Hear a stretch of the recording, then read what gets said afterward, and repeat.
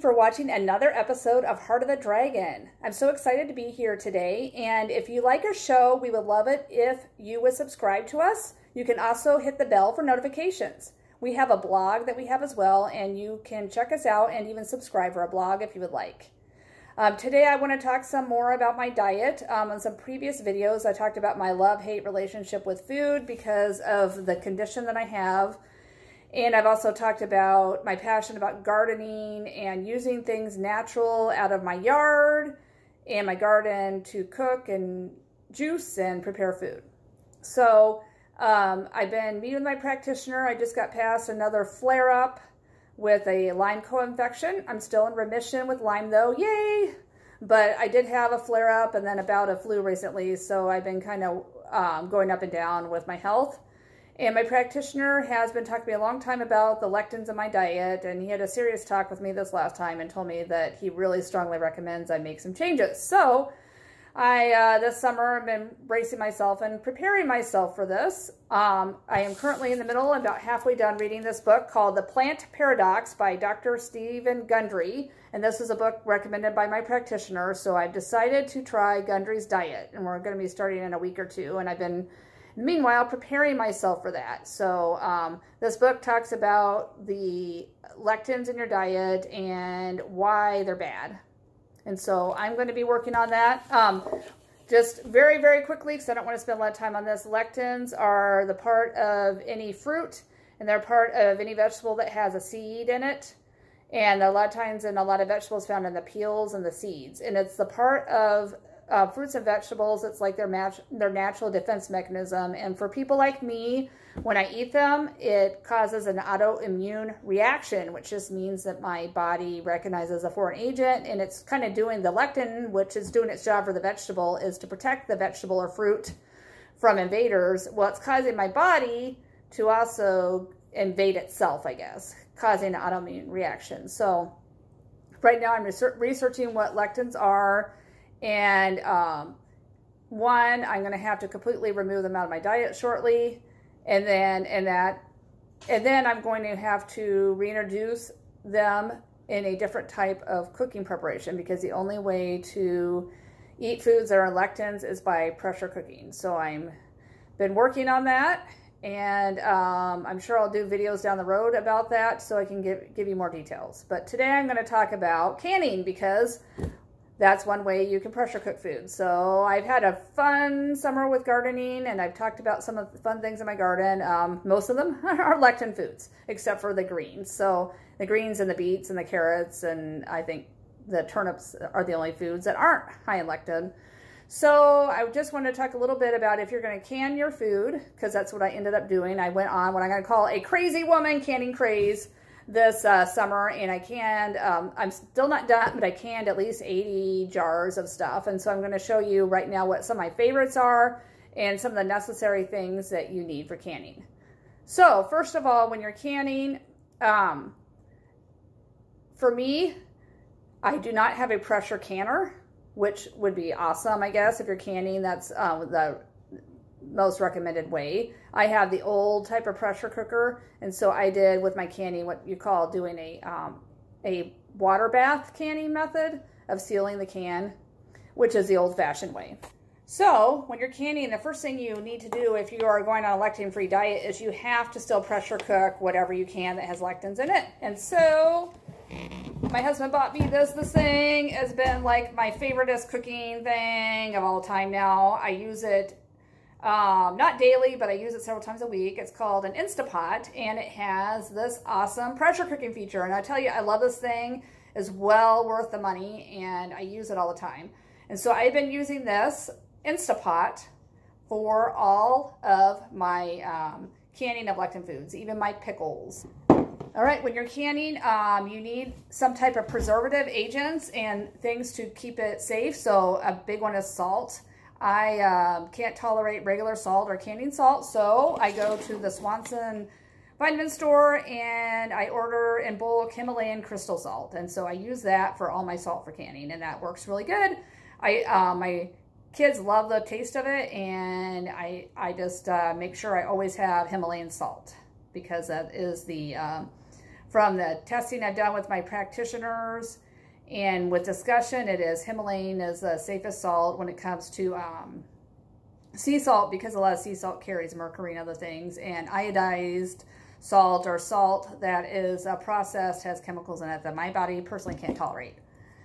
Okay, and then you want to have some type of acid. So my favorite is organic apple cider vinegar with the mother. So I keep that on hand, and I use it for a lot of things in the household, and I use it for my canning. Some people can't tolerate it, and there's times that I haven't been able to tolerate it, but my body is kicking in too much histamine because it is high in histamine. So if you have a condition like mast cell disorder or a histamine condition, this may not work for you. But it seems like I was doing well with it for a while, and it seems like I'm tolerating it again, even with having a history of SIBO, because SIBO is another condition that sometimes apple cider vinegar can aggravate. So I found this works out really great, especially for pickles and salsa. It adds a great flavor to it, and it just works well as a preservative, and it's got some great qualities to it. Again, you want to make sure you have organic, and you want to make sure it has the mother. The mother is, it's just it's a part of the apple cider vinegar that I think it's, I don't know if it's an enzyme or what it is, but it's what makes it good for your body and good for your intestines. Another option for acidity is fresh lemon. A lot of times when they say when you make like canned tomatoes or salsa that you should put lemon juice in it, and that will keep it preserved and from going rancid. You could do that, or you could do the apple cider vinegar, or both, I guess. If you're going to do a lemon, make sure it's organic. So you can either squeeze the juice in there, or you can even just put a lemon wedge right in there with it. And then you want to use fresh herbs. And so the example I'm using now, I do a lot of herbs from my garden that I add to for flavor, but this is dill. I ran out of dill from my herb garden because it is my favorite herb, and so I've been buying it at the health food store. I did see, I have been growing some dill, and I see that some is now coming up again, but it's not enough for canning. So I go to the Whole Food store and I buy a bunch of dill, and then I use that for especially my pickles and stuff, and then I use it in a lot of my cooking as well. So those are for me, the primary ingredients. And also you want to have water, and when you use water, you want to use either a good filtered or bottled water. I prefer what is called Berkey water, which I filter myself, and Berkey water filters out all the toxins. Now I'm just going to show you, like I mentioned earlier, I have done, probably at least 80 jars this year of different produce from the garden. So I'm just going to show you what some of my favorites are. All right, this right here is rhubarb with blueberry. The blueberry I actually got at the store. It's organic blueberry with rhubarb and a little bit of apple from my apple trees. And then in this, I actually added some peppermint and ginger just for extra flavor. My husband thought that was pretty disgusting, and he tried some, and he's like, oh, how can you eat that? But I like the taste of it. And you could use it, you can eat it straight, or you could make it into dessert or different things like that. I just like to eat it straight, and I like to maybe add a little ghee or some coconut oil or something with it. I also have applesauce. This is actually for my son. It's honey applesauce. I used some raw, locally grown honey, and that was in the jar. It was actually a honey jar, and once we were done with it. I like to do apples in different ways. Sometimes I add ginger or peppermint, or I do it plain. Sometimes I mix it with the rhubarb. And then what I like to do with both the rhubarb and the applesauce is I mix it with some coconut oil, and I put in little ice cube trays, and then I freeze it after I open the jars, and then I keep the cubes, and I just have a cube or two at a time, and I like to have coconut oil on it and maybe some ghee, and it almost tastes like ice cream for me. That's the closest I can have to ice cream or sherbet. It's got like an ice cream sherbet taste. Sometimes I may add a little frozen cucumber or a little frozen avocado with it too for just a little extra kick. The cucumber I mentioned is actually a lectin food, and so I've tried to do the seedless and peel them, but it's a little iffy right now if I'm going to be able to continue to do that, because I'm still a little concerned about the lectins, even in what they call seedless or English cucumbers. So speaking of cucumbers, I have pickles. I've made, these are actually, I ran out of jars, so I'm using some old coconut oil jars that I did for this, but I went on a pickle craze because I love pickles, so I've made different varieties. In my pickles, I've used oak leaves. I'm looking for grape leaves, but since I don't grow grapes in my yard and I couldn't find any fresh ones at the store, I just kept with oak leaves. It's supposed to make them a little more firm. Oak leaves are a little more bitter from what my understanding is. But with the pickles, I've done some crazy creative things this year. I made different varieties. I made my own version of the bread and butter pickles without the sugar. And I put some onion and dill and garlic in some of them, turmeric. Some I've done fresh organic turmeric, some I did organic turmeric powder, mustard seed. So I've just tried some different flavors, and the one thing I did this year that I haven't done in the past is I used the apple cider vinegar with my pickles, and oh my gosh, let me tell you, it just added an elevated flavor to it. I just thought they are yummy. The one thing to know about pickles is if you're on a lectin-free diet, you must pressure cook them all. And the only downfall with that is they're not going to be as firm, unfortunately. Some of them were okay, some of them were a little mushy, and that's just the price I have to pay for what I have to do. So if you're not as sensitive to lectins, you could pressure cook it and just pressure cook it slightly, I guess. And then some of them I tried that and they were a little more firmer. And then I grew some green beans in the garden. Green beans are also high in lectin. And I haven't been able to eat them in a while, but I wanted to this year. And so I thought it'd be kind of fun to pickle them. So this, I did a crazy green bean mix where I actually have onion and garlic in there and just kind of threw my own flavors in there because I like to do that. It's kind of fun just to experiment with flavors because that's what I do. And then finally, one of my favorites and something that I'm so excited that I've been able to have in my diet on occasion, because it is inflammatory for me, is salsa, homemade salsa. I love salsa. I absolutely love salsa.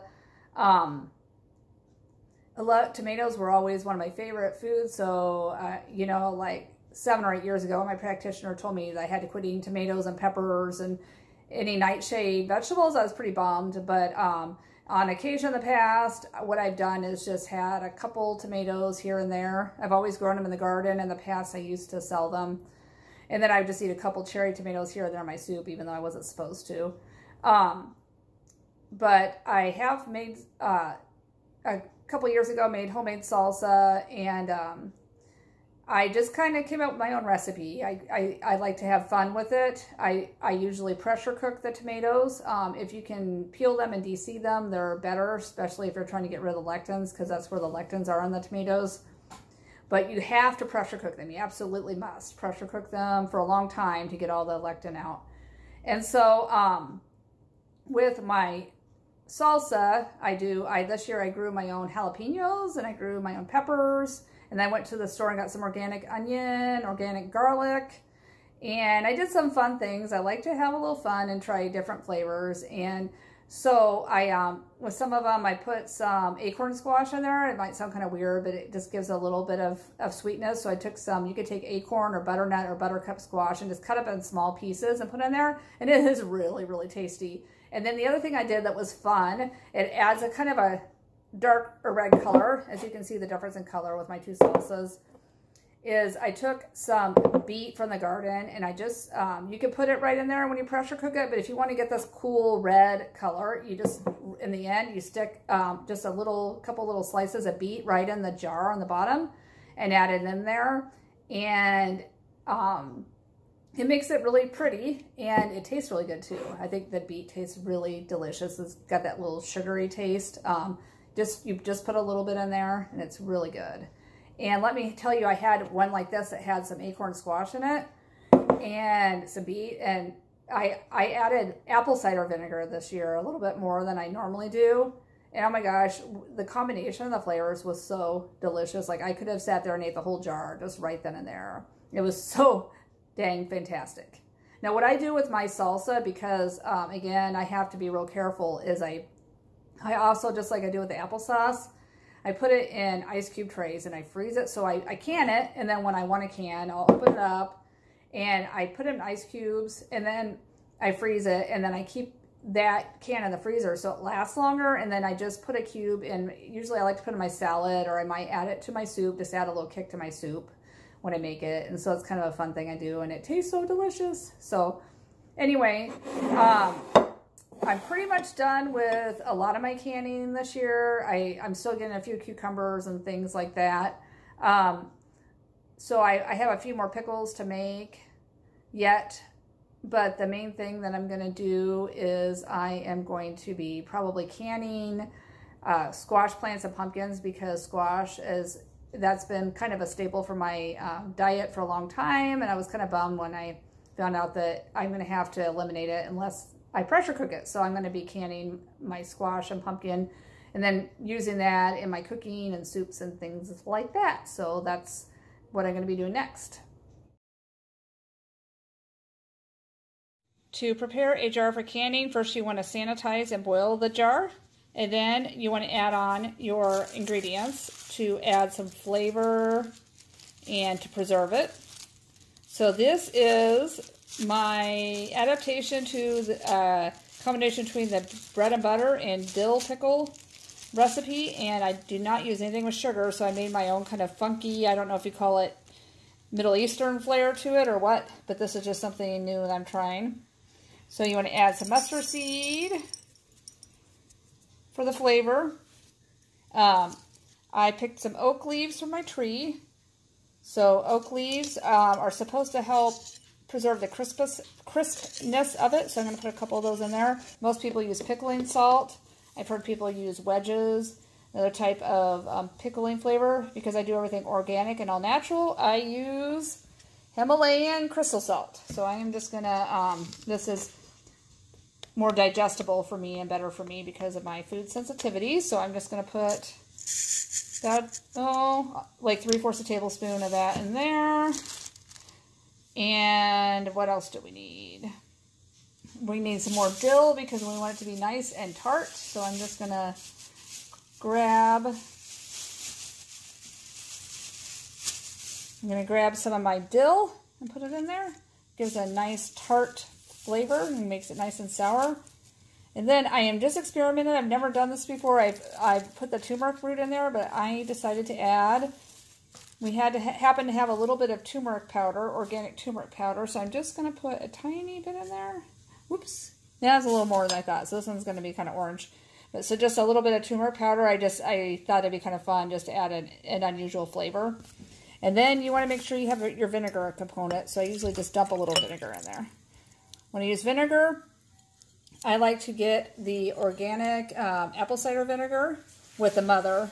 All right, so I got all my cucumbers chopped up and put in the pot and spears. And then I like to experiment with weird, funky, crazy flavors. So today I have some white onion, some turmeric root. So this is my white onion. This is my turmeric root that I have. And then I have some garlic. So they're all organic. And I chopped them up, and I'm going to put them in there with some spears of organic dill as well. All right, here's my crazy mixture of cucumber spears and herbs and spices. And I am going to add some water and pressure cook it for like about 10-15 minutes just to get the lectins out and get it ready for canning. All right, I have the water in there, and I'm just going to add a splash of apple cider vinegar, and I'm going to add more later to the actual jars, but I just put a splash in there for flavor. So we're going to get all these great flavors cooking and melding in together, so it'll make an interesting flavored dish. Okay, so this is what my Instant Pot looks like, and I got it going. And I'm going to hit the pressure cook button here. And then on the top here, you see this is where the vent is. So when the vent is in this position, that means it's shut. And then once it's pressure cooked, we'll release the pressure through there. We're all set. Okay, so this time I cooked it just long enough to hopefully remove the lectins, but still keep it firm. And so once we're done, we just take all this great mixture and we put it in our jar.